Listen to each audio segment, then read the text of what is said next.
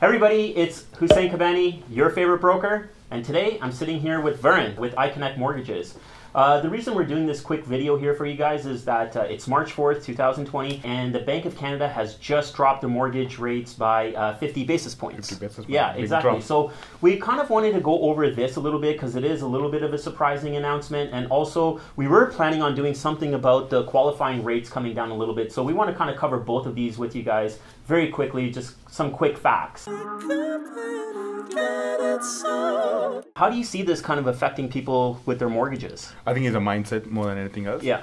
Even we talked about the qualifying rate has been dropped as well by almost 35 basis points. Right. It's actually increasing the buying power only by 1.8%, so which is not significant. Yeah, so if we put that into context, on somebody buying like a $600,000 property, we're looking at about $12,000 increase in buying power. Exactly. Yeah, so if you guys were going to qualify or buy something for about $600,000, well, your budget's gone all the way up to $612,000 now. So it's not really going to get you far. But keep in mind, with the rate drop, yeah, it's going to increase the price of the houses as well. Exactly. So the $12,000 you can buy extra maybe disappear now. Yeah, and it probably will go higher than that because we were kind of in a situation now with the inventory already at the beginning of 2020 where we are sitting at a lower inventory position right now, and everything is kind of going into multiple offers. For the most part, things are going into multiple offers.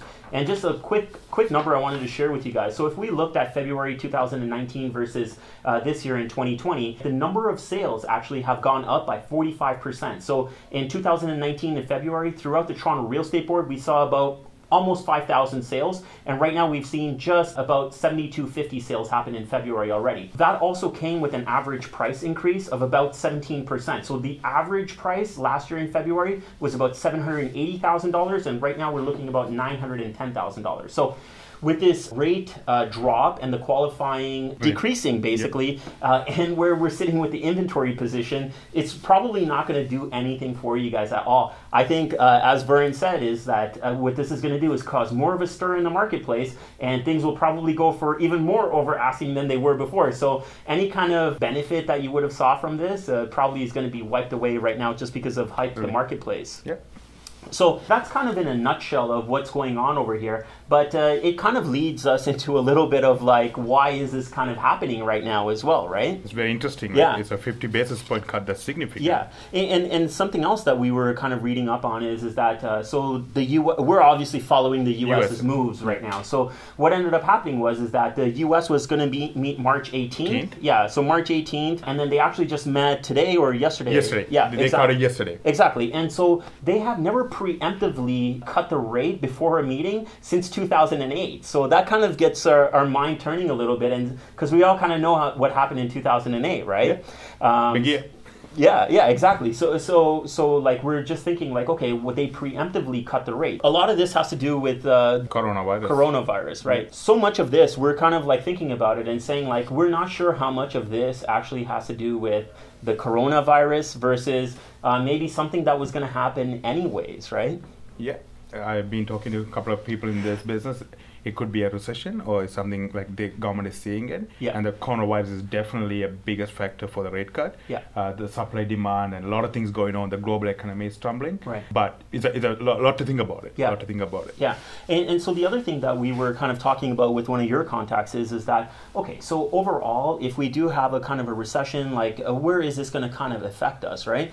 Overall, we were basically saying like in the three major cities in Canada, we don't really see housing being affected that much. Not to say go out and spend as much as you want because you're going to be protected, but we don't really see housing being affected that much. You know, our belief is that housing prices have been rapidly increasing due to immigration. I think the number was somewhere around like we were getting 200,000 people through the doors like on an annual basis. That is true. Yeah, and about 85% of these people were settling in the three major kind of cities. Yeah. And it's not just like, you know, we're getting refugees here and whatnot. There is some of that happening as well. But most of the time, these people are coming in with, you know, a lot of money. They're professionals, and they are able to enter the housing market. So this is where we're kind of seeing a spike happening in the housing market. The one thing that we were kind of saying is that because of this coronavirus, and the two places that the immigration is actually happening a lot from is the Middle East and China, Asia and China, yep. Right? So because of that, like we might see a little bit of a slowdown from immigration happening in, just because the Canadian government is going to be protecting the citizens over here. So we might see a little bit of a slowdown in the immigration rate, but overall, I think that in the economy, we're probably not going to see too much happen in the housing market to a negative effect. This kind of leads me to kind of say is like I always have a personal opinion of what's kind of going on, and so I think what we're going to see happen right now is the government is trying to stimulate the economy. So by them stimulating the economy, it's not just like mortgage rates that are going to kind of come down, but overall lending is going to probably come down. So money is going to become cheaper to get. Much cheaper, yeah. So my advice to people is that, hey, let's not get into consumer debt because of what is going to happen over here. And that car that you've been looking at, just because it's come down $100 in monthly payments or something like that, I don't think this is something that we should be getting involved with. I think borrow the money. If you're in a position to borrow the money, but invest it into assets, invest it into real estate. One thing that kind of stuck out to me is that invest it into real estate, but still within control. Like, doesn't mean that you should go out and buy this big house that you really don't have any use for because the payments are going to be just a little bit higher or whatnot. And it reminds me of a point from Rich Dad Poor Dad, where they kind of like tell you what an asset and a liability is. For the most part, your personal residence is going to be a liability. It's not an asset. Overall, it is an asset. But on a monthly basis, it's costing you money to actually carry this property forward. You got property tax, you got interest, you still have your mortgage payment. There are utility costs. There are other things that actually go along with it. So yeah, overall, it is an asset, but I wouldn't consider an asset on your balance sheet right now. What I would consider an asset is that if you have an investment property. So if you've invested into a property where you're getting some positive cash flow into it, I think that's great to borrow money for. But overall, I don't think it's a good idea for us to just kind of say, hey, cheap money, let's go out and spend all this money right now. Because overall, what's going to go up comes down, and what comes down comes back up. So you don't want to get stuck in a situation where you're seeing the positive side of borrowing the money right now, but overall, the economy is going to improve overall. So yeah, you don't want to get stuck at the end of the day. What do you think about all this?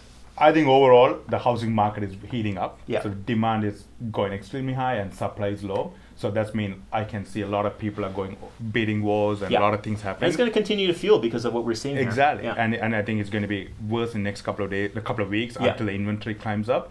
The piece of advice, if you're a buyer, if you're in the market right now, please do your due diligence. Make sure you start getting a pre-approval done and make sure the appraisal is done. You may overpay it, but the bank may not support the value, so you have to be very mindful of what you do. I like to explain to my clients in this way, and correct me if I'm wrong. I feel like the mortgage approval actually has two pieces of it. The first piece of it is that the client has to be approved. So they're going to look at all of the client's criteria, the income, credit. Yeah, so they're going to look at your down payment and all this other stuff. And then, so once you get pre-approved, and say, for example, you're pre-approved for $700,000, and you see a property listed for $599, and you get into a crazy bidding war, and you end up at, $695, and you're like, well, I'm still $5,000 below where I'm supposed to be at.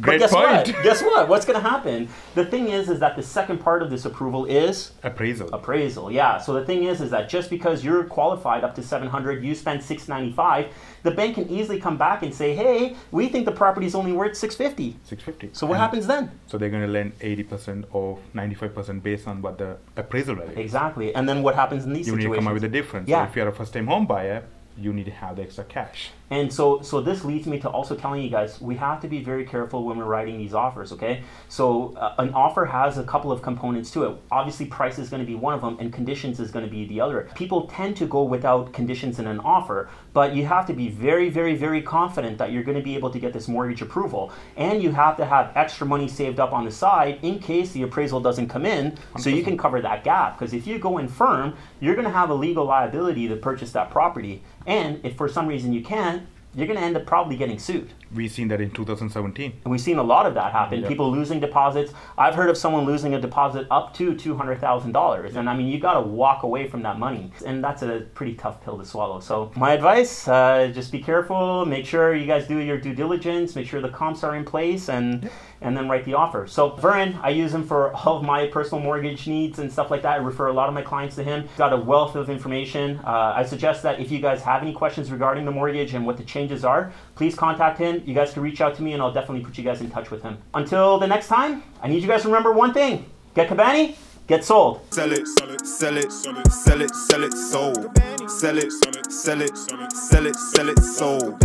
Sell it, sell it, sell it, sell it, sell it, sold. Sell it, sell it, sell it, sell it, sold.